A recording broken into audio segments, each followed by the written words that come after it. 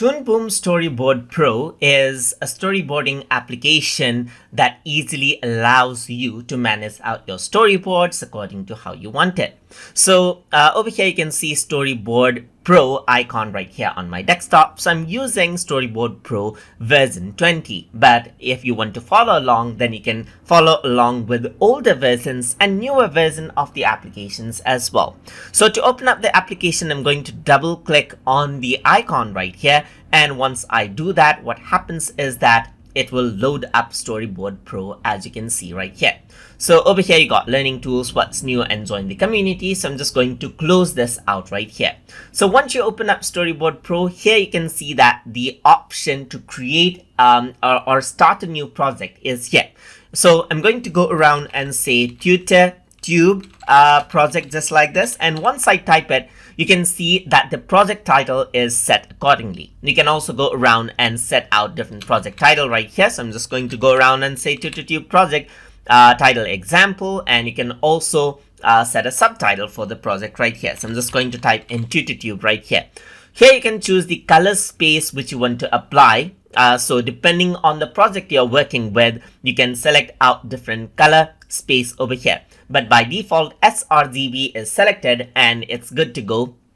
If you're not sure which color space you want to actually go with as well, the default is usually okay as well.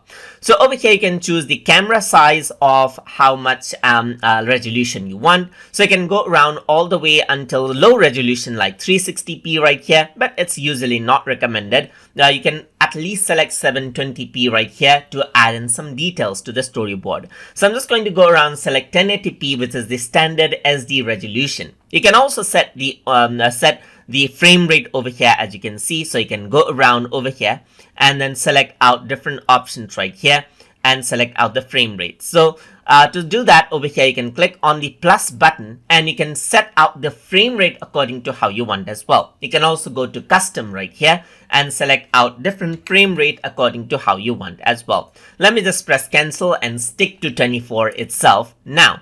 So now once all the project settings is done, I'm going to click on create project. And once I do that, what happens is that it'll create out a project according to the project name that we set right here. So it's loading out right here. And over here, you can see that the project now has been loaded. So now what you can do is you can start using the tools, and what you can do is you can start drawing your storyboard out according to how you like.